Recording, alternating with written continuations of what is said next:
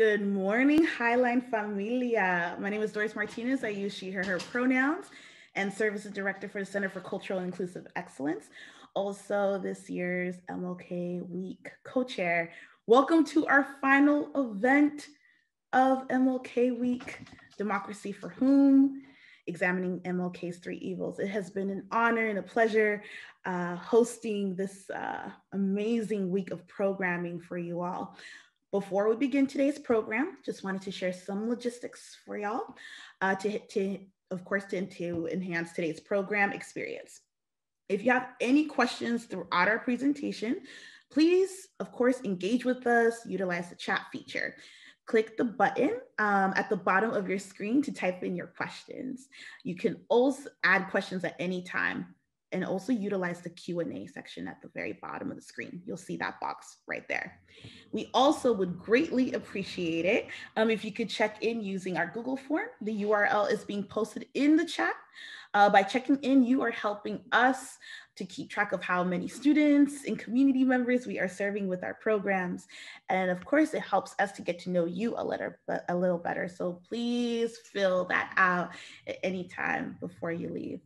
We cannot see or hear our attendees, but we know you are here sharing this vibe and this love with us. So if at any point of the program that you have any technical issues or throughout the event, please utilize the chat feature. And one of us here from the MLK Week Planning Committee will be here to assist you with your needs. Before we begin today's program, we want to do a land acknowledgement to center our space today.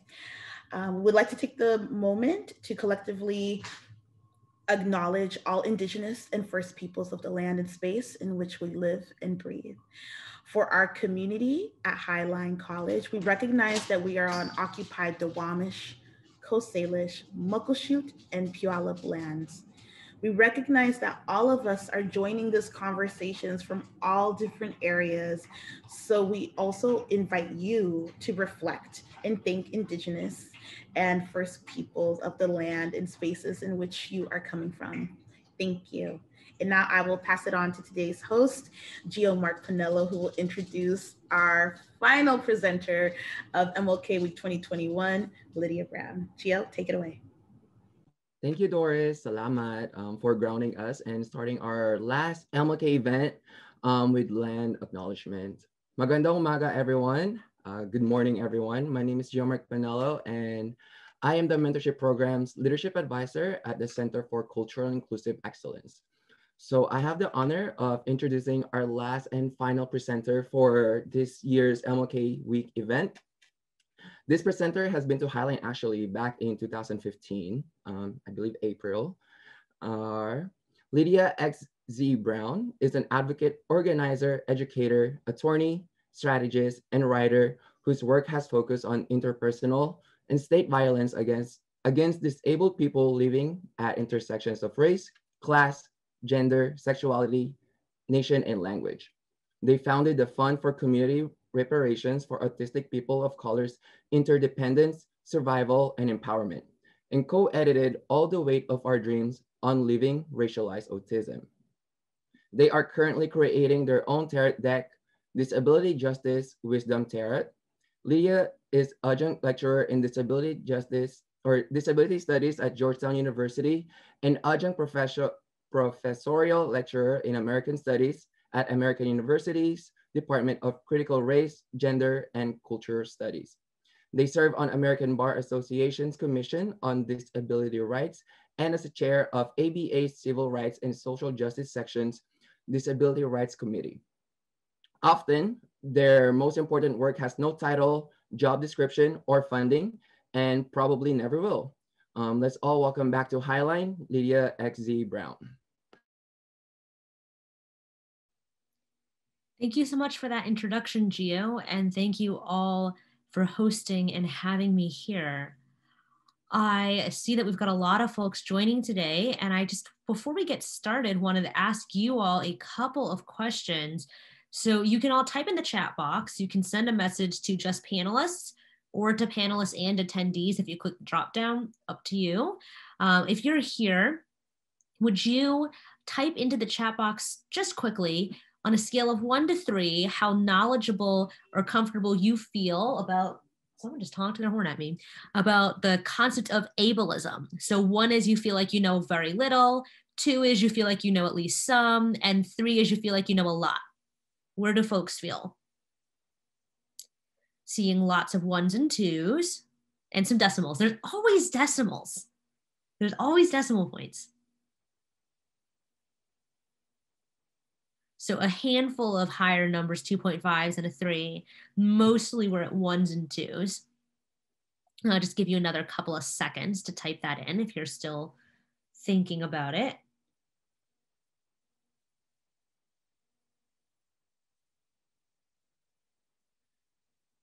And then just another question on the topic of disability justice, which we'll spend a lot of time talking about today, and about how disability justice is in fact different and distinct from disability rights. They are not the same thing. How comfortable do folks feel about disability justice? 1, again, is you feel like you don't know much. 2 is you feel like you know some. And 3 is you feel like you know a lot. So again, getting a lot of mixes of 1s and 2s primarily is where we're seeing.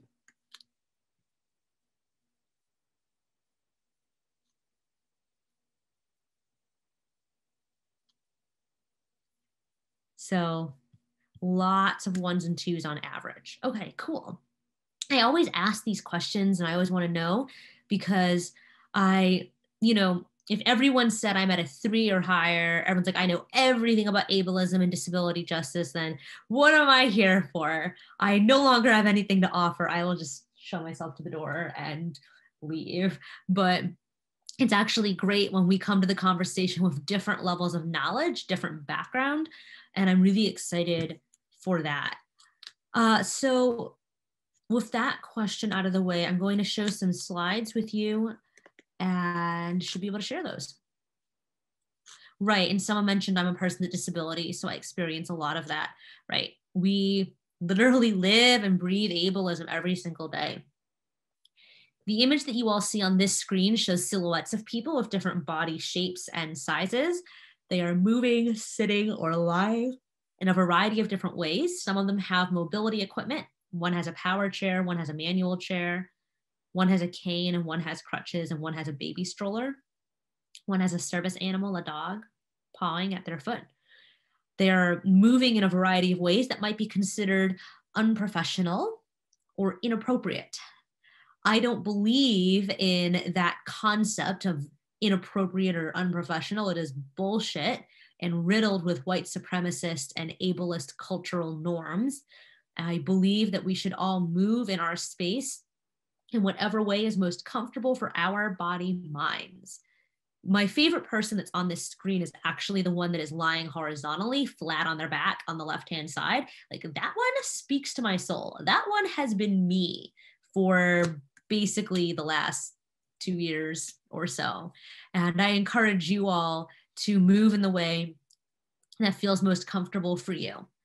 If you would prefer to be outside, if it's habitable outside, feel free to move outside. If you would prefer to be on a couch or a beanbag chair or a bed, then you are welcome to be sitting or lying in that space to be as comfortable as you'd like to be. If you'd prefer to be moving around, you are welcome to do that. If you have friends, partners, roommates, family members, or caregivers that you like and you would like to be with you, they are welcome to be with you. If you have critters, kitties, or doggos, of course, they're welcome to be with you. I don't actually see any of your videos because of the format we're in, so it really doesn't matter what you have on or off the non-existent screen. Although I will say the one thing I don't like about the Zoom webinar format is I can't ask you to show me your dogs and your cats. But what I can do, and I'm going to ask you to do, is to please send me pictures of your dogs and cats. That's my cell phone number in the chat. That is actually my number. Please text me pictures of your cats and dogs, but also tell me who you are so that I'm not confused. That is my favorite part of every Zoom, and that's the best way that I can partake when we are conversing in this way. This is an invitation for you to consider what your body mind needs to be as comfortable as possible in this moment. This is an invitation to remind yourself, to remember, and to affirm that your body-mind has needs and that those needs deserve to be met, that your body-mind is valuable and worthy, that you deserve to be here, that you are perfect and wonderful, that you are special and an offering and a gift, that you are ordinary and that you are unique, all at the same time, that your presence is deserved, that you deserve to literally live, to be, to breathe, to take up space, that you deserve to be part of this community, to be part of a home, to belong. This is an invitation to consider what it is that you have carried with you into this space today. What is it that your body-mind needs for you to know? What is it that it needs you to understand? What does your body-mind, in fact, itself need to know, to crave, to desire? Have you carried with you your rage, your anger, your righteous indignation, your grief, your sorrow, your mourning? Have you carried with you your frustration, your anxieties, your irritation, your exhaustion, your bone weariness?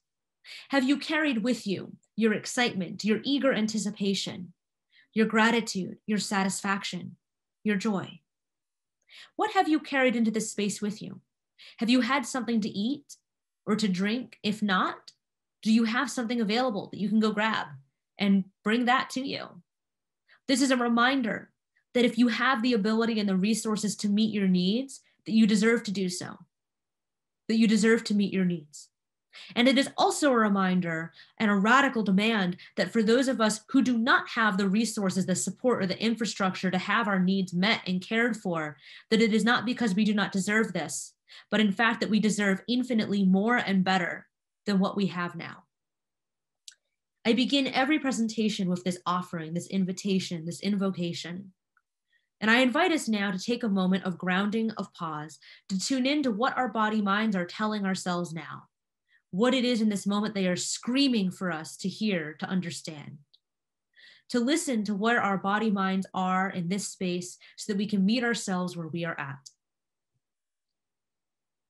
Sometimes people like to close their eyes for this. You can, you don't have to, but let's take that moment of pause and grounding together.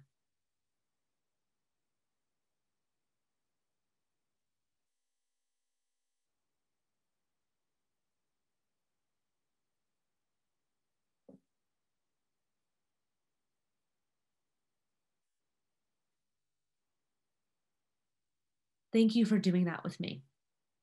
I begin every presentation and every facilitation in the same way, because it is a practice that is rooted in disability justice. And I mentioned that just a couple of minutes ago when I asked you about it. Disability justice is at its core a radically intersectional framework and also a series of demands and visioning for the future. And among those demands is a belief and affirmation and a requirement that we honor our bodies and minds, that we honor the bodies and minds of those around us. And we also must make space to honor our own body minds, to affirm that we deserve to exist, to be present, to live, to breathe, to be, to literally take up space. Disability justice asks us to consider the needs that our body minds have as necessary and deserving, and not as burdensome or evidence of lack or disease or defect. Our body minds are worthy and valuable and sacred and deserve to be held and loved. My second note for us as we get started in our conversation today is a note on content. The image on this screen shows a person in a ponytail yelling into a bullhorn up at the words for the content warning. My body today is yawning a lot, and I'm not sure why, but there we go. The content note is that as our time together progresses, I will be speaking in varying degrees about some topics of violence and abuse. And so I want you all to know that before we move in. I don't ascribe to the belief in social justice spaces that we need to pretend or move as though we are somehow removed from the topics that we speak about, that the things that we talk about are isolated and siloed from our lives. Rather, I know and I recognize and I understand that many of us have actually survived or witnessed the types of violence and the forms of harm that we'll be talking about today. And so if at any time you feel a need to take a break, to decompress, to reground yourself, then you are welcome to do that. If you find at a certain point that you can no longer participate or engage at all, then you are also welcome to withdraw from this space. And I will not assume that that means that you hate me, except that, you know, as I tell everybody, I do have very intense social anxiety.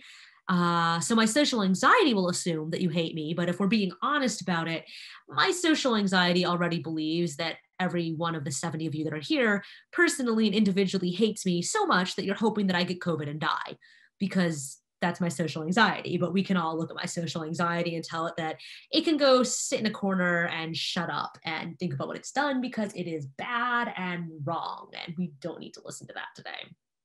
That's my social anxiety for you. And just as a clarification about the content note, there are no photographs or videos that depict overt acts of violence. There are some images that express some harmful ideas, but there are no images that actually depict acts of violence. There will not be any graphic descriptions of any acts of violence. There will be some levels of non-graphic detail about some types of violence. So just as a heads up for what we'll be talking about. And I hope that that is useful to you.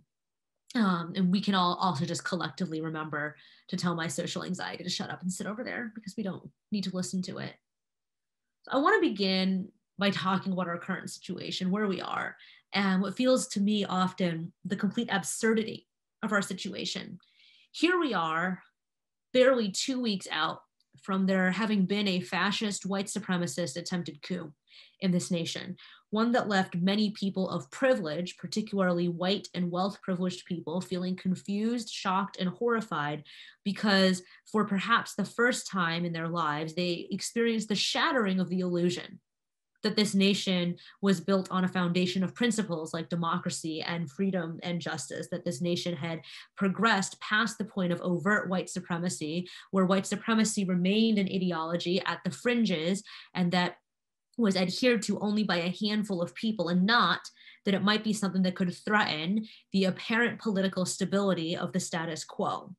Whereas for many of us in communities of color, in Black, Brown, Native, Asian, and mixed race communities, our reality has been very different, where what happened 2 weeks ago was instead simply another, albeit jarring, reminder of the reality with which we contend on a daily basis, that it was a reminder of the violent present and past of this nation, a nation that was founded upon the premise of stolen land and genocide, a nation that was founded and built out and made economically prosperous because of the institution of chattel enslavement and because of generations of exploitation of Black, Brown, and Asian immigrants, and because of the continued legacies of exploitation and extraction, all in pursuit of and in service of the singular obsession with the idea of self-sufficiency, with the idea and the necessity and the belief in the necessity of resource and wealth hoarding. That this nation has never quite strayed far from what it started as. Only the appearance of it has changed. The appearance has become more comfortable for those of privilege and with access to resources and power. But the reality has not shifted much at all for those of us who are at the margins of the margins. We come in the middle of nearly a year into a global pandemic, one which has fallen hardest, harshest, and most deadly on Black and Brown, disabled, poor, immigrant, and queer and trans communities. We are here, gathered virtually instead of in person, in the room where I was when last I visited Highline, and I hope perhaps one day I can come to again.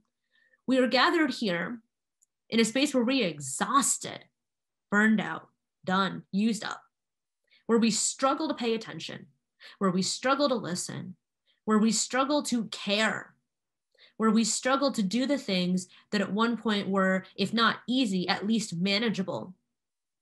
At least we had a way of doing them. And now we do not. We come at a time where no matter how much people tell us that they believe in us and they support us and they care about us, and no matter how much we may in fact believe that, and that may in fact be true, we are nonetheless trapped by the expectation to work, to achieve, to perform, because if we do not, if we fail, if we stumble, if we falter, then we may lose our place academically, in a job, within a family, within a community. With the pandemic, it became impossible for many of us to pause, to rest, except for those with the most power, privilege, and resources, because it became all the more urgent that we had to rush to complete, to meet deadlines, to finish, to do work, to earn money, to perform academically. And if we failed to do those things, if we failed to prove our abilities, our capacities, our intelligence, then it would mean that we were at fault, that it would mean that we would have to instead demand that those with access to power and privilege and resources, those with the power to shift and to change radically and immediately the systems and processes that subordinate much of us and much of society, could actually do so and would do so, rather than making the radical demands that we could. Too many people in our communities have settled instead for asking for breadcrumbs, rather than asking for a reordering and a reimagining of how it is that we've decided that bread should be limited, metaphorically speaking. My friends know that I like to abuse metaphors and drag them out until they're basically useless, and you will be subjected to that repeatedly during our conversation. And it occurs to me in thinking too about the ways in which we lie to ourselves, that if we get along long enough, then things might get better. We might survive, it might be okay. That if we compromise enough, then we might arrive to a tolerable state of affairs. But many of us who are here today, those of us who are here today as negatively racialized people, as disabled people, as queer people, as trans people, we know that that was never true, that that promise was always a lie. It was always a beautiful illusion meant to ensure our compliance, without changing anything at all about the systems that enact violence and death in our communities. So I want to start by talking about this myth of our capabilities, our self-sufficiency, our intelligence, the belief that these things will somehow save us, will elevate us. The belief that our intelligence is what will prove or determine our worthiness, our ability to be considered and held within society. The ability to be considered human, to be respected, to be believed. The image that's on this screen is a graphic that comes from textbooks that were widely circulated around the beginning of the 20th century. This graphic is labeled Steps in Mental Development, and its subtitle is Where They Stumble, the Limit of Development of Each Type. The graph shows a staircase, and on the staircase, from the bottom to the top, are images of people who are labeled as idiot, low, medium, and high-grade imbecile, and moron. Each figure is also further explained by the type of work they are believed capable of performing, from mere self-preservation to simple menial work, simple manual work, complex manual work, and work requiring at least some reasoning and judgment. The people in these images are depicted as light-skinned people who are wearing period clothing of that era. Many of them are slumped over, looking away or down from the person viewing. They have low muscle tone and affect.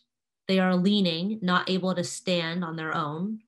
Images that are meant to depict a particular idea and concept of mental disability.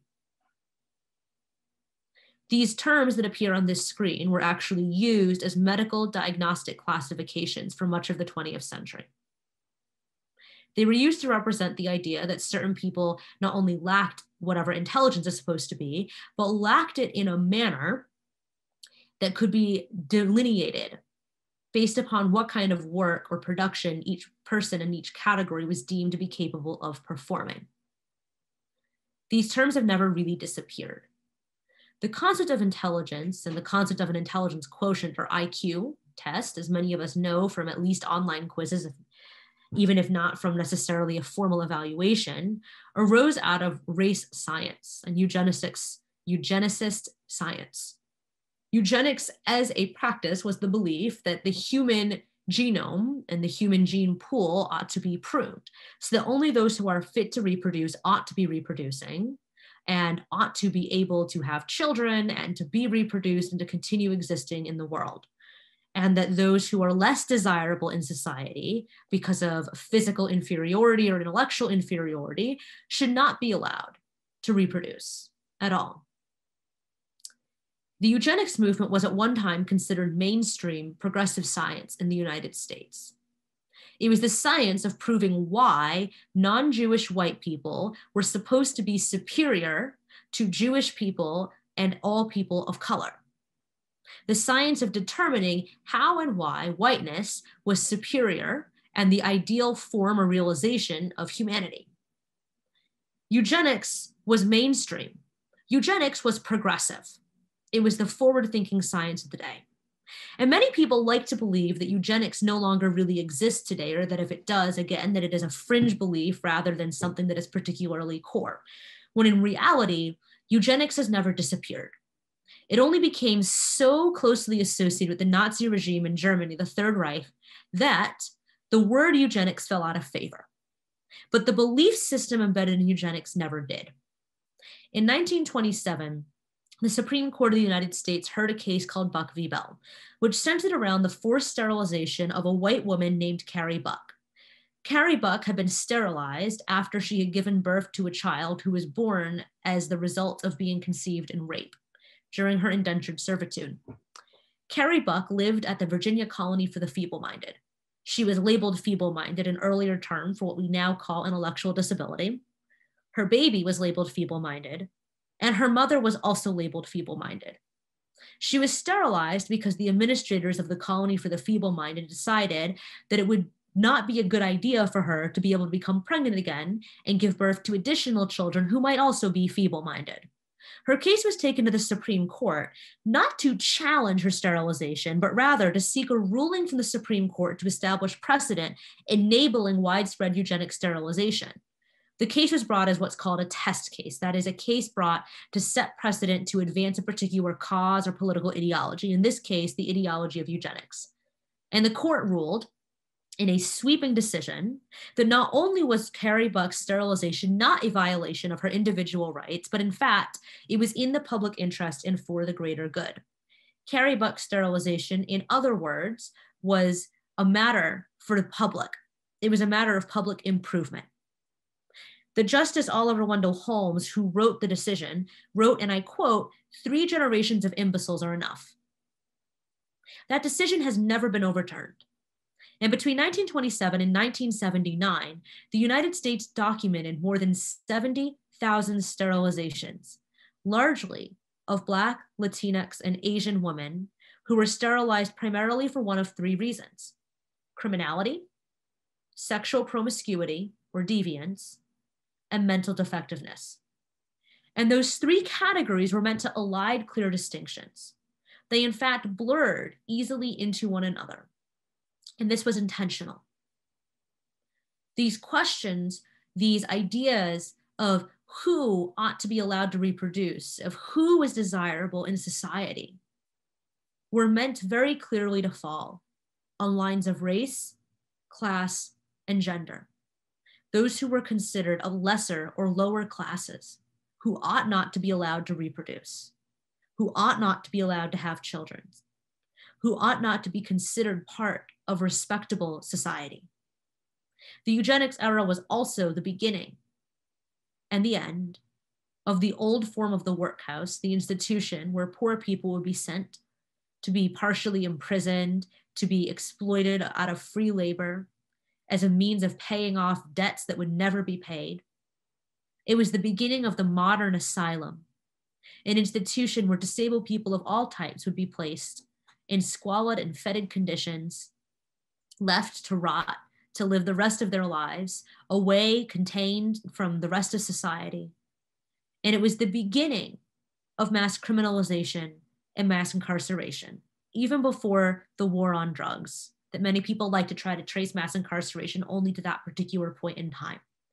Mass criminalization began in the earlier part of the 20th century, because that is the time period in which immigration from around the world began to grow in numbers, in which Jim Crow laws began to expand as a result of white backlash to generations of formerly enslaved Black Africans and of descendants of enslaved Black Africans gaining, at least in theory, political and civil freedoms. And it was also the era in which criminalization began to be wielded as a particular tool of social control, of management, of containment, of those deemed undesirable and unfit. Forced sterilization did not end in 1979, however, as of course neither institutionalization did nor incarceration did. The activists and advocates have documented sterilizations as recently as 2013 in California in prisons, particularly of Latino women in prison in California, and as recently as this past fall in immigration prisons run by ICE. Forced sterilization has never disappeared, and neither have the ideas of eugenics. The idea is that some people simply have greater intelligence and physical acuity and others lack it, and that those who lack it ought not to be suffered to reproduce for fear that they might contaminate the gene pool of the future. You might be wondering what this has to do with us and what this has to do in particular with education, with college, and with the moment that we find ourselves in this pandemic. And really, it has everything to do with where we are. The belief that only the strong ought to survive, the belief that only the intelligent are considered worthy and deserving of respect, particularly in an academic environment, the belief that only some of us actually should be considered as human, fully human, and that the rest of us have to constantly prove that we count as human, have to constantly try to prove that we deserve to have even the most basic form of respect, that we have to prove that we deserve to have food or housing, to have care, that we have to earn the right to live, that we have to earn the right to breathe. These ideas are rooted in eugenics, and they are steeped with ableism. So let's talk about what ableism is. At its most basic form, ableism is a system of thinking and doing that harms disabled people or people with disabilities. And just as a side note, I do use both of those types of terminology intentionally. You can ask me about it later. We can talk about it separately. But at its core, that's what ableism is. It is a system of thinking and doing that harms disabled people. It is a belief system. It is a value system. In other words, ableism is a form of systemic, structural, and institutional oppression. What that means is that ableism is a system of power differentials and power relations, where people whose body minds are considered healthy, whole, functional, sane, stable, strong, and intelligent are granted enormous political, social, cultural, and economic power at the direct expense of people whose body minds are instead deemed sick, broken, defective, diseased, disordered, deficient, weak, unstable, and stupid. Ableism teaches us which kinds of people count as human and which do not. Ableism teaches us which kinds of people ought to be allowed to live, to breathe, and to be, and which ought not. Ableism teaches us which kinds of people should reproduce and which kinds of people should be reproduced. Ableism teaches us which kinds of children should be allowed to be born and which people ought to be allowed to have children in the first place. Ableism teaches us who is considered valuable, worthy, and desirable, and who is considered expendable and disposable. Ableism teaches us who is worth living and saving, and who instead is acceptable collateral damage. tolerable. Ableism is at its core a system of oppression that is rooted in, connected to, inextricably tied to, dependent on, and necessary for every other form of oppression. In particular, ableism is virulently racist and white supremacist.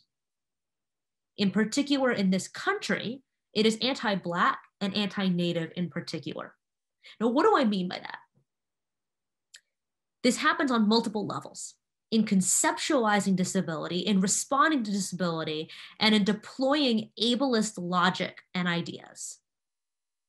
Under global white supremacy, disability is always hyper-visible when it is convenient, and deliberately rendered invisible also when it is politically expedient to do so. Under white supremacy, disability and ability are always defined as against whiteness. What does that mean? It means that whiteness is defined as health, strength, stability, and intelligence. So under white supremacist ideology, because of the way that structural racism works, when white people are disabled, what white supremacy teaches us is that white people's disabilities detract from their ability to fully experience whiteness, to benefit from whiteness, to be considered fully as a white person and therefore as a human. That's not to say, to be clear, that white disabled people do not experience or benefit from white privilege, because they absolutely do, especially at the expense of disabled people of color. But what it is to say is that white supremacy teaches white disabled people that their disabilities are all that is standing between them and being fully human. That to be considered human, to be able to participate in the institution and the ideology of whiteness, they need to hide, overcome, or mask their disabilities.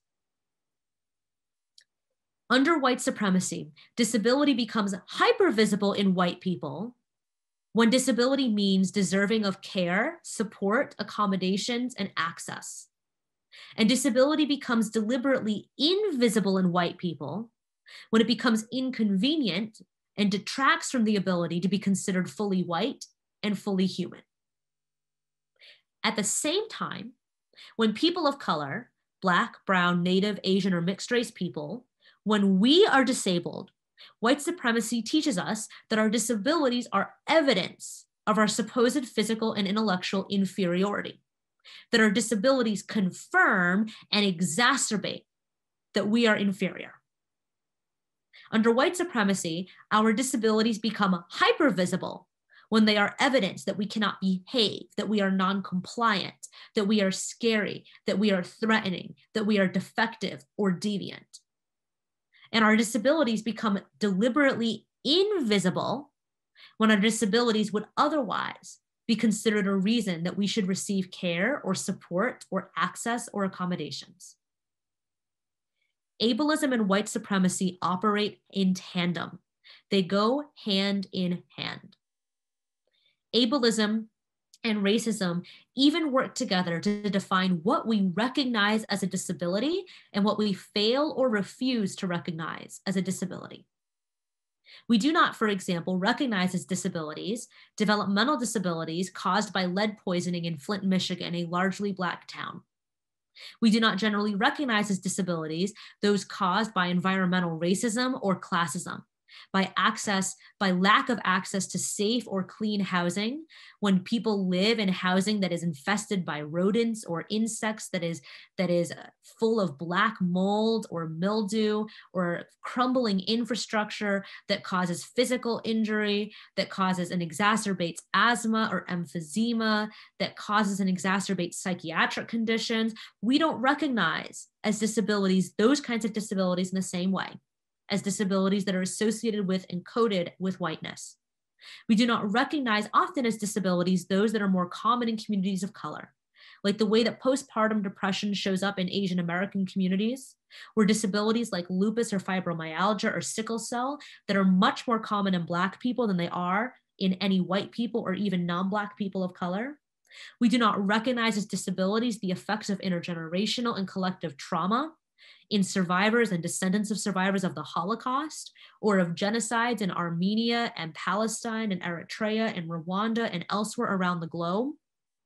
We do not consider as disabilities in the same way disabilities that are caused by nuclear weapons testing in largely native areas of New Mexico and in the Pacific Islands, or of the nuclear bombs that were dropped in Nagasaki and Hiroshima causing cancers and birth defects. We do not think of disabilities those caused in survivors of napalm in Vietnam. We do not think of disabilities those that are caused by sexual violence, intimate partner violence, family violence, parental violence. We do not think of the disabilities of trauma that are caused by incarceration and family separation, the disabilities caused by long-term surveillance and mass criminalization, the disabilities caused by witnessing death, by witnessing addiction, the disabilities caused by surviving the foster system, the native residential boarding school system, of immigration prisons. We do not think of disabilities those that are caused and exacerbated by other forms of oppression, even though disability is more prevalent in every other marginalized community than it is in every analogously privileged or resourced community. Poor people experience higher rates of disability. People of color experience higher rates of disability. The LGBTQ community experiences higher rates of disability. All communities that experience marginalization in any form experience higher rates of disability. And yet, ableism and other forms of oppression seek to render invisible the ways that disability shows up in our communities. But ableism and racism also go far back in our history. During the institution of chattel enslavement of Black people, ableism showed up in psychiatrizing enslaved Black people as mentally ill for doing things like engaging in work stoppages as a form of protest called diaesthesia ethiopica, for attempting to escape to freedom or wanting to escape to freedom, which was diagnosed as drapetomania. Ableism shows up throughout the history of the United States response to Native peoples and their nations by labeling entire nations as intellectually inferior, as mentally defective, as diseased or disordered, merely for existing differently from white Western European culture. This was the logic of ableism operating at civilizational scale, here within the borders of the US and outside the borders of the US, in colonies beyond the mainland, and in colonies occupied and militarized by other colonizing and imperial nations.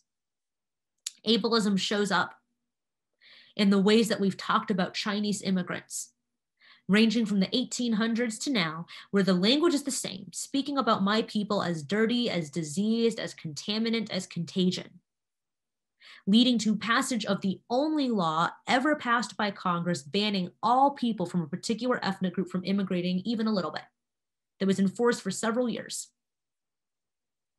Today, we see it more casually in discussion of Chinese restaurants as dirty, as gross, and talking about MSG as this apparently very scary thing that is bad and somehow threatens everybody's health, not just the people that actually have an allergy, but everyone, right? But we see it more insidiously and more dangerously around pandemics and epidemics, like the 2004 SARS outbreak, or last year with the pandemic emerging of COVID-19, of speaking of our whole people as engaging in freakish, monstrous practices that lead to us becoming a threat to civilization, to the rest of the world. We see the logic of ableism operating in the way that the federal government, through COINTEL and other operations, sought to disrupt and to end and to suppress resistance and dissent movements throughout the 1900s, the middle of the 20th century, in psychiatrizing Black liberation movement leaders, of Puerto Rican nationalists, of people in the queer and trans community as being mentally ill, psychotic, or schizophrenic, simply for agitating and organizing for rights and freedom. We see ableism and racism hand in hand in every part of our society. According to the Department of Education's Civil Rights Data Collection, students who are disabled and who are Black and brown face the highest rates of suspension, expulsion, restraint, seclusion, and in-school arrest. According to the advocacy group HEARD, helping educate to advance the rights of deaf communities, at least 50% and as many as 80% of all people who are incarcerated are disabled, that up to 100% of people on death row are disabled, that up to 80% of people who are killed by police have a disability, meaning that people who are Black or Native and who are disabled are at the highest risk of being targeted for state violence. Ableism and racism trace their way through every part of our society. Through the knowledge that as disabled people, doctors are 3 times as likely to make a rapid and risky life or death decision. That people with my particular disability are likely on average to die 3 decades younger than non-disabled people. The second leading cause of our deaths is suicide. And the rest of the causes of our deaths, lung disease, cancer, pulmonary aspiration pneumonia, that's the word I'm looking for, that they're often caused by lack of care and by outright and overt medical discrimination. And we know the statistics are stark, that Black and Native people in the US face the highest rates of maternal mortality, have the shortest lifespans when you account for what healthcare is supposed to be like, have the highest rates of a number of intense and chronic health conditions and disabilities, and are more likely to face discrimination by doctors and in hospitals out of racist, ableist beliefs about our capacity to feel pain or to experience suffering or distress. And we are also the most likely to have the police called on us to be committed to a psychiatric ward as dangerous and unstable. Ableism and racism go hand in hand. This week, we've been honoring the legacy of Dr. Martin Luther King Jr., who wrote famously and repeatedly, not only about the ills and the dangers of white moderation and the necessity of attaching racial justice to economic liberation, but who also wrote about the harms of capitalism, imperialism, and racism in causing and exacerbating disability and in weaponizing disability against our communities. Not enough people know about this, but should. The last part of this definition of what ableism is and how we must understand it is that ableism is rooted in and tied to capitalism and eugenics. We've talked quite a bit about eugenics. Let me linger and pause on how it is connected to capitalism and economic injustice. Ableism and capitalism define our value and our worth based in what we produce, based in our production. We are defined as valuable based on what kind of job we have, what kind of college degrees we've attained, what kind of work we perform. If you have a white-collar professional class job, you're considered more valuable than people who are laborers or have blue-collar jobs or who are in professions, rather than people who have a white-collar position. But ableism and capitalism also teach us that we're valuable not just based on what kind of work we do, but based on how much work we do. What are we producing? How quickly are we producing it? How frequently do we produce it? How consistently do we produce it? And to whose benefit and to whose detriment are we producing it? We are taught that our value is predicated upon our achievements. What kind of job do you hold? Can you hold a job? How many hours are you able to work? What are you paid? How many things do you go to and participate in? How many leadership positions do you have? How many organizations have you joined? What kind of work do you do? Ableism and capitalism teach us that our value and worth depend upon our productivity, that we constantly have to earn the right to be considered human, that we are not considered human as a matter of course, but that we have to prove that we count, and we have to earn it over and over again. Ableism teaches us to be ashamed of the ways in which our body minds work, to be ashamed of what we look like, to be ashamed of what we sound like, to be ashamed of the ways in which we struggle, the things that are hard for us, and to be afraid of the ways in which we might lose capacity in the future as we grow older and as we move through life. Because ableism does in fact work across all systems in one way or another. And ableism teaches us that we always have to engage in a political game of scarcity. That if one group of people gets rights, that they only get rights by taking them away from another group of people. If women get rights, then men must be losing rights. If people in the LGBTQ community are gaining rights, then straight people must be losing rights. If Black people or other people of color are gaining rights, then white people must be losing rights. If immigrants are gaining rights, then citizens must be losing rights. We are all taught to believe that no matter what communities we belong to, even when we belong to other marginalized communities, that our rights always come at the expense of somebody else losing theirs, that our freedoms come at the expense of somebody else losing theirs, that there's a limited amount of rights and freedom and justice to go around, and if I get some, someone has to lose it. In other words, I talk about this as the concept of disavowal. We are all taught that we may only lay claim to our own humanity at the expense of somebody else. The image on this screen shows silhouettes of people who all appear thin and able-bodied, holding up protest signs. And there's a member of their group holding out their hand to say, no, not you, to someone who's sitting on the ground. We are taught that we have to throw somebody else under the bus just to be recognized as human. In the autistic community, I hear it all the time as being autistic deserves respect because it's not a mental illness and it's not mental retardation, which tells me that people who say that we only count as human because we don't belong to this other group of people. I'm asked to do that all the time. As a light-skinned East Asian person, I am asked by white supremacy to throw in my lot with white people by throwing Black and brown people, including Black and brown Asians, under the bus. To say I will get to count as almost human if I throw other people of color under the bus to do it. I hear all the time from physically disabled people, well, I have this physical disability, but my mind works fine. Everything's working upstairs. Everything is on. What they're telling me is that they count as human and they deserve rights because they're not like me. And all the time in the queer, trans, and ace communities, I hear, well, being queer, trans, or ace is not a mental illness. There is nothing wrong with us. And the underlying connotation of that statement is, but the people over there that are correctly labeled mentally ill, there is something wrong with them. Those people don't deserve rights. Those people don't deserve freedoms. Those people deserve to be controlled, to be policed, to be criminalized, to be locked up. Don't let me in with them. We do it all the time.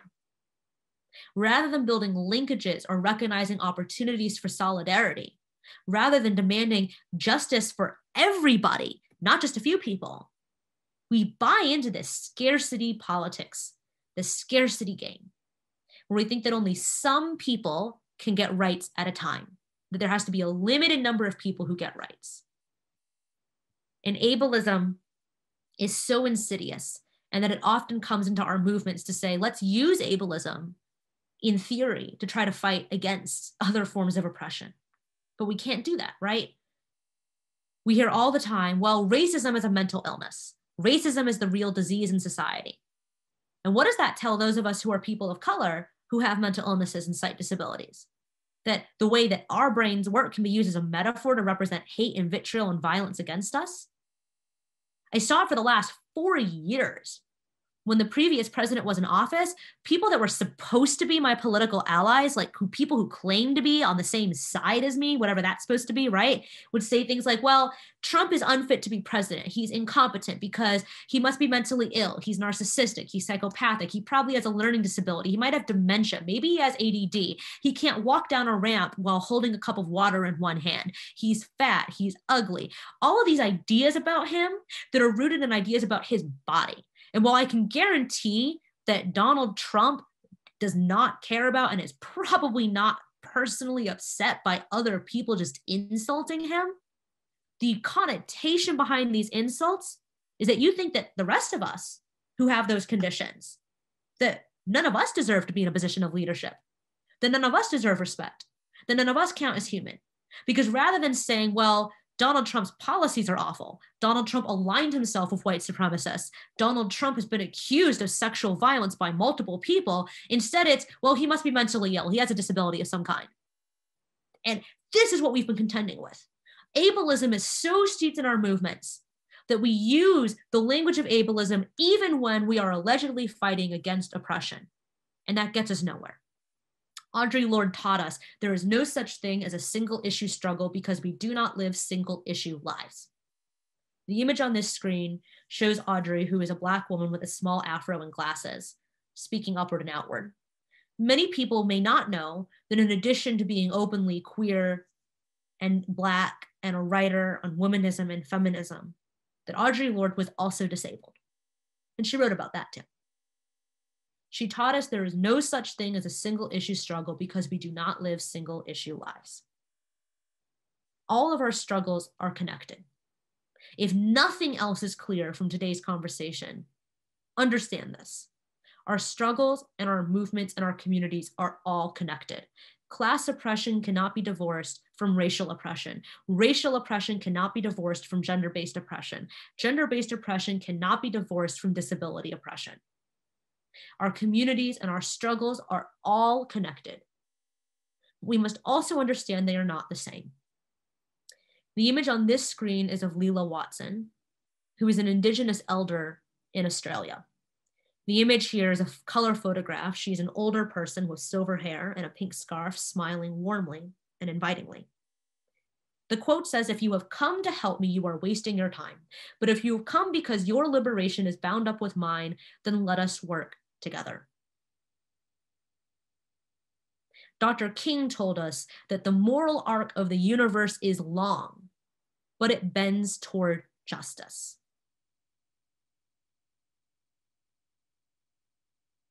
Justice, for me, looks like liberation for all of us. We are not free until every single one of us is free. We have not achieved justice until every single one of us has experienced what justice and freedom are. Our struggles are all connected, but they are not the same. Disability justice as a guiding framework, as principles, as practice, helps us understand and put into action these beliefs. The 10 principles of disability justice, as outlined here by Patricia Byrne, begin with intersectionality and understanding that our struggles and communities are all connected, that our oppressions are all connected, and they end with interdependence for collective access and liberation. And understanding that if our struggles and our oppression are connected, then our liberation is too. We do not get anywhere until we get there together. The image on this screen showing Patricia shows a mixed race Haitian Japanese woman in a power wheelchair on a stage. She, along with others like Mia Mingus and Aurora Levins Morales and Eli Clare and Sebastian Margaret, were co-creators of the disability justice framework. Disability justice teaches us that we all deserve to be held with love and care. Dr. Cornel West told us that justice is what love looks like in public. If justice is what love looks like in public, and as Mia Mingus and Alice Wong and Sandy Ho remind us, that access and disability justice are love, then disability justice is a politic of love. It is not just a politic of what we are against, but it is also a politic of what we are for, of how we are for. It is a politic of changing radically the things in society, the processes, the systems, the structures that imbue and that underlie the belief that some people are more human than others, that some people are more valuable than others, and replacing them with systems and structures that value people above all, that value people above profit, that value people above institutions, that value people above ideologies, and that value people in all of our complexities for and as who we are, that value the beauty in communities of color, in Blackness, in brownness, in Asianness, in indigeneity, that value who and what we are as disabled people, that find the beauty and the wonder of disability, of madness, of neurodivergence, of crip life, that value and hold with love and care and tenderness our queer lives, our asexual lives, our trans lives, that value ways of knowing that come from being poor and working class, that come from faiths and lack of faith of all kinds, from not just the Christian tradition and the white atheist tradition, but that also come from Christians of color, from the Muslim community, from Jewish community. I love the concept of tikkun olam, to heal or repair the world. That is the work of justice. To honor and to know the Buddhist tenet that life has been suffering and pain, that all of life contains suffering and pain, but it doesn't have to be this way, that we don't have to settle for pain or distress. The politic in Catholic liberation theology that teaches us that actually when systems and states and corporations harm and extract and take and exploit from us, that is a moral wrong. that our liberation has to come through not redistribution as a mere concept, but from thinking through why is it that we believe that some people deserve to have an enormous amount of resources and wealth, and that it is somehow simultaneously acceptable and correct that other people should be deprived and denied of all resources, of housing, of food. To understand continually from the traditions in Jainism and Sikhism of ahimsa, of respect for life and living things, to understand and to respect and to honor the belief that godliness, if we believe in that, must dictate how we treat and honor our fellow human beings. And that if we do not believe that there is a God or that there are gods, that simply being alive in this cosmic universe, the way that energy ebbs and flows, that when we are born, we are made of stardust, and that when we die, our remains, or the atoms that comprised our existence, return to the stars, that alone makes life a gift worth living and loving, worth making the world more just, more free. And at the end of the day, disability justice offers to us that in our work toward freedom, toward justice for all, we must make sure always to leave nobody behind. The image on this screen is of Shane Newmeyer, a white person with short hair, glasses, and facial disfigurement, who is looking at the camera. Disability justice exhorts us to make sure that we leave nobody behind as we move toward and build and sustain a better world. What does it mean to hold each other, to witness each other with love and with care? What does it mean for us to demand justice unapologetically and unflinchingly, but never to do so at the expense of our own selves, and never to do so at the expense of whole communities? What does solidarity look like when it is imbued not just with performative politics, but with love and with care?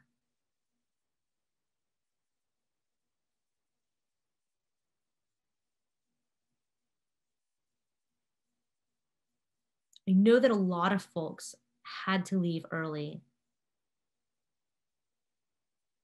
but for those of you who are still here, I think we have a little bit of time set aside now. Yeah, thank you, Lydia. We will take a quick 5-minute break, intermission, and then we'll come back around 11:10 for Q&A. If you have any questions for Lydia, you can use the Q&A feature on the chat, or you can message the panelists as well directly. And also, just a reminder, please leave a feedback for us. The link is on the chat as well. All right. I don't know if someone is playing music. Hopefully someone is, but we'll be back in 5 minutes. All right. Welcome back, Highline family. I would like to invite Lydia and my co-host Doris on the stage, virtual stage. Hey, fam.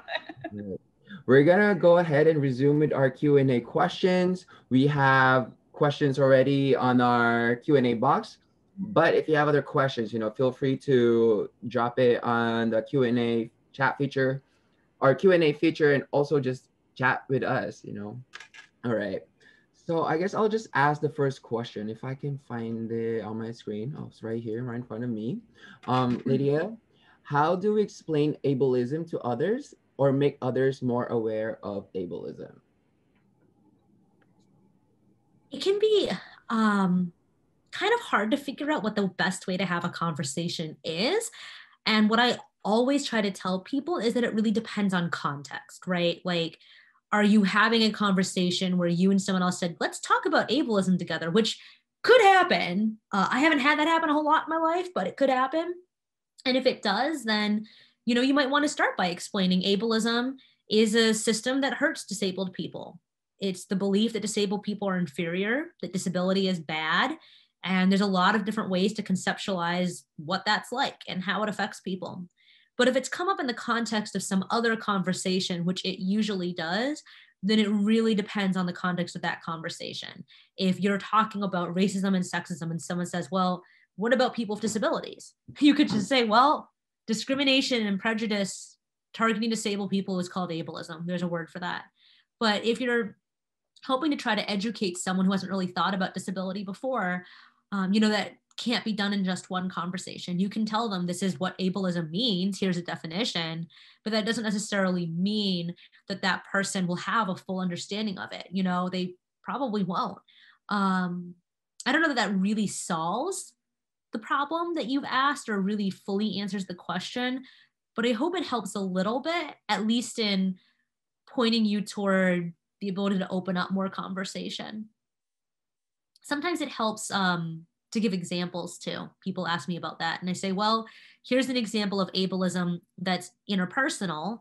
If someone says to me, wow, I would have never believed that you had a disability, I don't think of you that way. They believe that they're giving me a compliment. They intended to give me a compliment. They're very well intentioned, but the compliment is rooted in an ableist idea, which is that if someone is disabled, that's bad. That if someone is disabled, they can't be smart.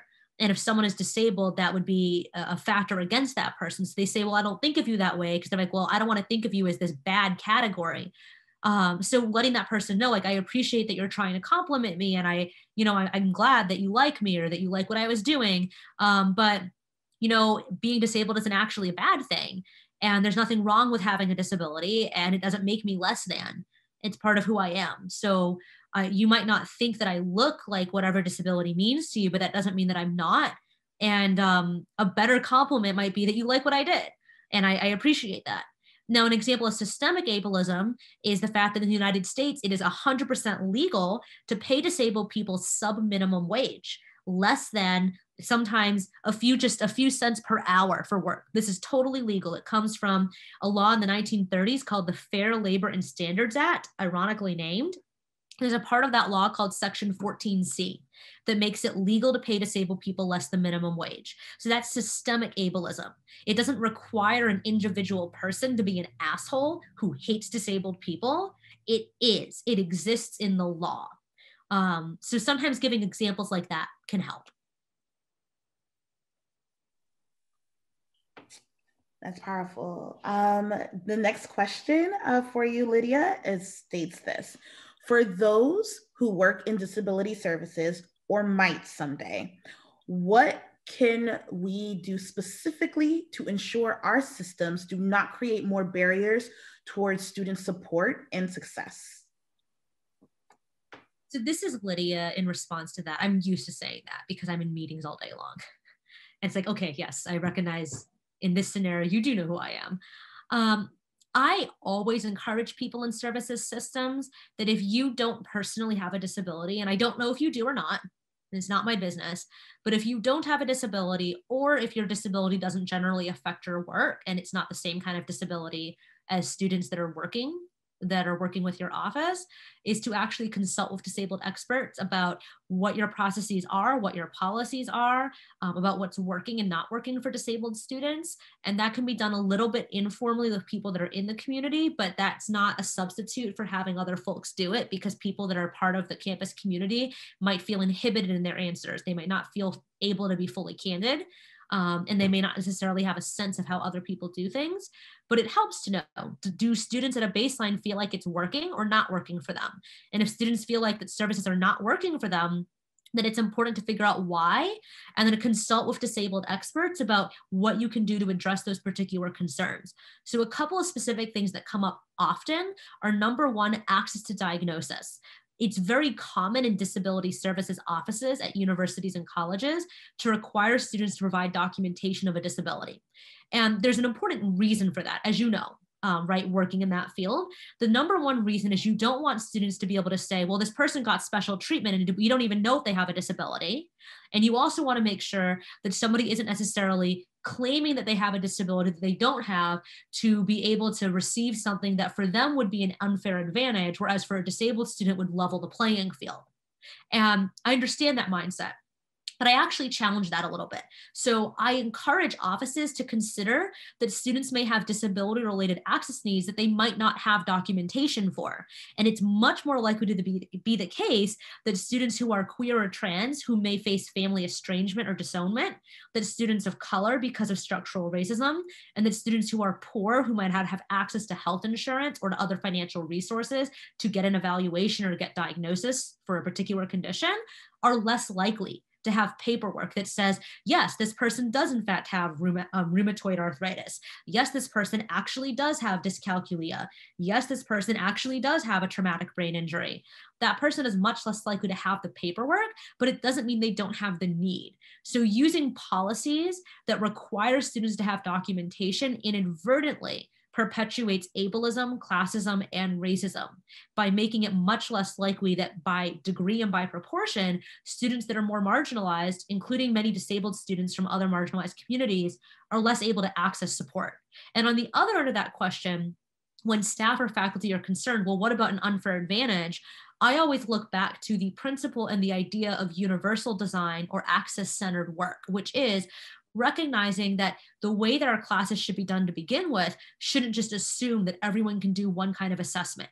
And if more professors could be educated, and you're in a position to do that, right? If more professors can be educated about alternate ways of doing assessments that don't presume that all students can demonstrate knowledge or skill in one form of evaluation, then there's less of a likelihood for disabled students needing to ask for an accommodation. So for example, if all exams assume that everyone can do it under timed conditions, then people with dyslexia or ADD or cerebral palsy are all going to have to ask for accommodations to take that exam. And students whose disabilities might be more hidden might feel less comfortable or less safe asking for accommodation, or might lack documentation to do it. And so we're just going to fail or just do badly on that exam. When if the professor had instead considered, here's an exam, you have two ways of doing this assessment. You can do a timed 60-minute exam, or you can do an open book 24-hour exam. It's two different sets of questions. Pick one. The professor still is grading the questions on the same timeline, but it gives students an option without having to disclose a disability what is better. Because there's other students with ADD for whom that 24-hour open-ended exam would be a nightmare. Like, that's actually really bad. And then there's other students with ADD and other disabilities who would have a really hard time with the 60-minute timed exam. And that's just one example, right? There's other ways to do it, but that's just one basic example of helping other people, staff and faculty realize that you can get around the fear of someone faking or getting an unfair advantage by just building in multiple modes of access to begin with. Let students decide for themselves what works best for them. Wow, thank you. That was very insightful. Thank you. Your next question is, can you walk us through the difference in using the term disabled person versus person with disabilities? I knew someone was going to ask. Someone always asks. Sometimes I get emails. Like I gave a talk recently to several hundred people. And after the talk, I got no less than 8 emails, all asking the same question. So I started copy pasting the answer. So disabled person or disabled people is what's called identity first language, and person or people with disabilities is what's called person first language, which is pretty much what they say on the tin. Both sets of terminology have long political histories in the disability community. Person first language came out of the movement of people with intellectual disabilities, many of whom were institutionalized sometimes for decades at a time in squalid conditions that were called the snake pits, like Willowbrook was referred to. And they would say, you know, instead of being labeled like the words that were on the slide earlier, idiot or imbecile or moron or mental retardate as a noun, that those words were used in a dehumanizing way. They were used they were weaponized against people who were in the institutions as an excuse for medical experimentation, for physical, sexual, financial, and emotional abuse. And so people who survived those institutions would say, we are people first. Call us people before you call us anything else. And it is important that you acknowledge our humanity before you use any of those other labels, because for so long, our humanity has been explicitly denied, and language was a big reason why. Identity first language, in contrast, comes out of the blind, the deaf, the autistic, and the MAD community, among some others. And it's a way of saying that being disabled is part of who we are. that it is part of our identities, just in the same way as I'm Chinese or Asian American, in the same way that I am queer, so I am also disabled. And if we know, generally, most people who are not assholes know that if you referred to me as an Asian American attorney or as a queer writer and advocate, that you're not reducing me to only my race or sexuality. We're acknowledging that my race and sexuality are important parts of who I am, that they do define me, and that they are one of many things that define me. So likewise, I'm also a disabled person. I'm a disabled advocate. I'm a disabled lawyer. I'm a disabled, other nouns can go here. And just as I will tell people who will say, well, I don't see color, I just see people, like, which is terribly racist, I will say, you know, if you don't see my race, you don't see me. And if you don't see my disability, you also don't see me, because my disability is part of who I am. And if you say, well, I don't want to think about your disability because that makes me uncomfortable, that says a lot more about you than it says about me. And both languages are important, so I use them both when I speak generally about disability. When talking about myself and my communities, I use identity first language. Person first language is still very important in the community of people with intellectual disabilities. Unfortunately, it's also been co-opted widely. And the most vocal people about person first language are usually non-disabled people who will insist to the ends of the earth that person first language is the only respectful way to talk about disability. And it's to the point where a lot of us will joke about this, like about how euphemistic non-disabled people can really get, where they just so much want to separate the word disability from the word person, because they just at their core subconsciously believe that disability and personhood are mutually incompatible. That saying a disabled person's an oxymoron because a disability is such a bad thing that you want it away from the person, that we will say, I'm a person who happens to have the experience of being diagnosed with a condition on the spectrum of a disorder of autism.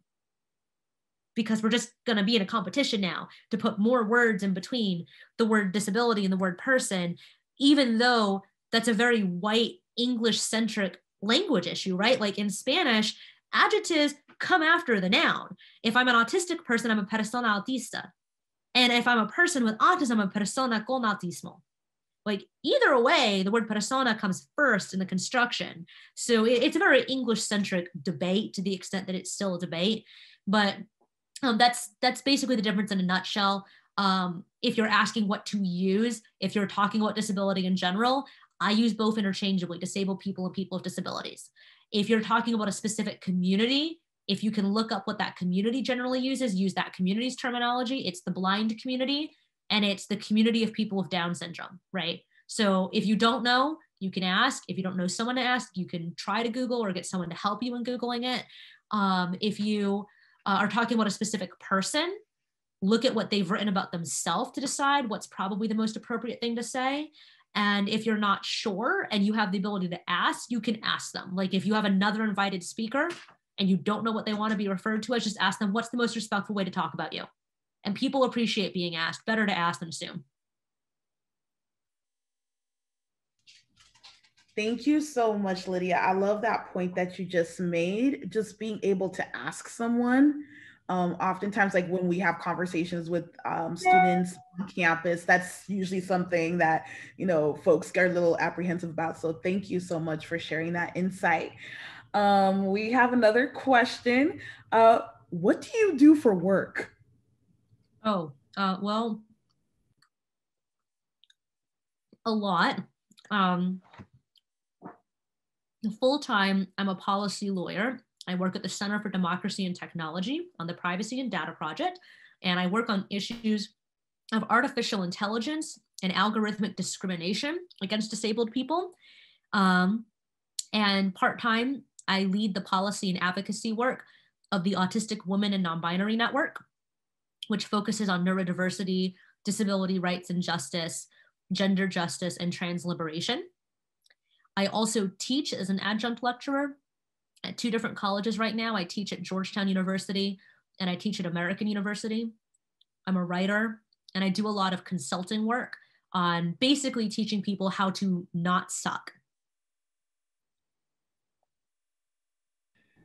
I love that. Come to Highline. We need you. We love you out here. Well, hit me up later and I'd be happy to talk through a contract and a proposal. Okay. Where's the president? We do have a few more questions here. Your next question is, hi Lydia, thank you for your thought-provoking talk. Through our educational system, we are often taught to classify things one-dimensionally. What are some tips to be more conscious of intersectionality in our everyday practices? I would say, you know, it's really just asking ourselves all the time, who are we leaving out from this conversation? Who are we including? And who's not present? And that's always what I think of. So if someone is talking about how nobody would ever do this to X group, probably they're wrong, because probably people are and are continuing to do whatever this is to X group. Like people will say, well, you could never get away with saying that to women these days. Well, actually, people probably do all the time. Or, well, you would never say that about poor people. Actually, people probably do all the time. You could never get away with doing that if somebody was Black. Actually, they probably do all the time. You're probably sensing a theme here. And you know, the other thing that people say is, you know, I've been very inclusive. And I think that's the other thing to watch for. The instant we think in any situation, I've included everybody. You know, this place is very inclusive, we're very welcoming. And you stop there, you probably made a mistake. Because we are never inclusive, right? It's a practice, it's not an endpoint. And we might think we are very inclusive today, right? But let's think about this. And not to knock the wonderful planning that you've all done, right? But in all these events, I've been doing lots of virtual events. How can you access this event? You have to have an internet connection. Firstly, to get an email or to go on a website to get the information about the event. And secondly, to get in on the day of. You have to be literate enough to understand how to download and open Zoom as an application to be able to get in. And you have to be able to figure out cognitively how you can and cannot be seen by the speaker and how you can participate and ask questions or not. And who can't do that?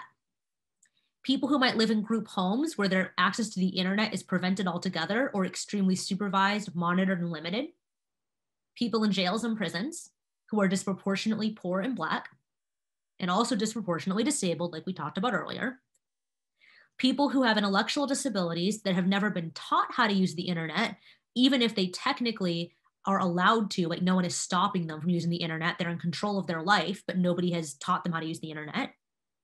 People who are too poor to afford a phone or a laptop or a computer. People who are too poor to pay an internet bill.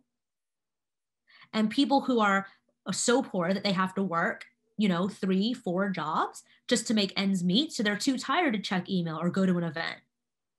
Right? So that's just a few examples of who are people that can't be participating in an event like the one we're doing today. So thinking like, how can I be more conscious of intersectionality in my daily life is thinking wherever you are, whatever you're doing, who can't be here, who isn't here, and what can I do to change that? How can I change that for the future? So for example, how can I make sure that I might know someone who would be interested in this, but doesn't really have a working computer, especially in a non-pandemic, could I go over to their house and we could, you know, get on my computer together? Is there someone who would like to get on and has a computer, but has never used Zoom before? Can I teach them how to use Zoom? Is there somebody who would like to participate in a lot of things like this, but can't afford their bill? Maybe I can't pay their bill, but can I help other people in our community together help that person pay their bill so that they can get on the internet and get connected to community, especially during the pandemic? If somebody's in a group home or someone's in prison and they can't have access to the internet basically at all, how can I get the information to that person? I know someone, my cousin, or, you know, the person down the street is not able to participate in events like this. How can I get them the information? Will it be notes? Will it be a conversation? Will it be a phone call?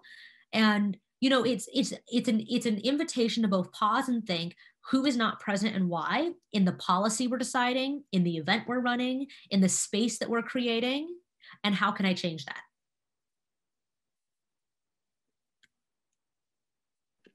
All right. Thank you. I think that's all the questions for today. We've reached our time, 11:31. I know time is social construct, but still, you know. Thank you so much again, Lydia, for being here. I will pass on the microphone to Doris and Betty to kind of like end us off. Hi, everyone, and thank you again, Lydia, for coming in and sharing your knowledge with us. We really appreciate it. This concludes our Reverend Dr. Martin Luther King Jr. Week, Democracy for Whom, examining MLK's 3 evils. Thank you all for attending today's program, and thank you to all our presenters that presented this week. As we conclude, I want to take a moment again to thank our 2021 MLK Planning Committee, Jarmaine Santos, Dr. Daryl Bryce, Erin Modica, Jody White, Georgia Piri, Gio Mark Panelo, Jerry Ventura, Fuzi Balal, Edwina Fui, Doris Martinez, and myself.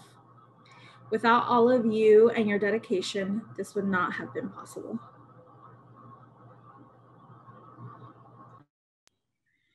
Thank y'all so much. Again, Lydia, thank you. And if there's any way that our audience can get a hold of you, please include that information in the chat. I'm sure there'll be folks who would love to connect with you. And again, we would love to have you back on campus once, you know, things get back to some sort of new normal. In the chat feature below, you will find a link to our program survey.